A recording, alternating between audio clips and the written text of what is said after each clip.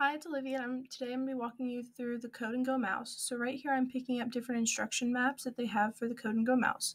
And so today we're going to be working on card 1 and the setup maze for that.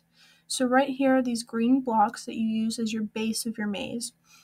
And so in a minute here I'll show you how they interlock together. But right now all I'm doing is following the card with how many green squares it tells me to build up.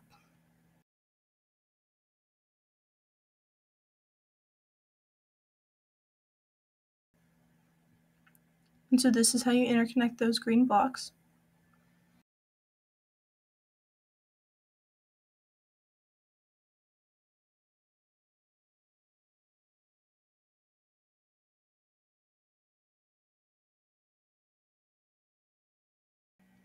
So now that we have that base built up, we're going to use these purple dividers to create the maze walls for the mouse.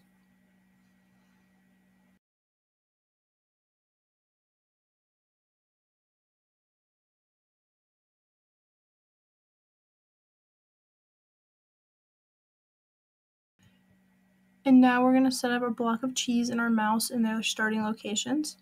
And now you're going to have your kids try to program their mouse using the arrows and the go button to have the mouse reach the block of cheese.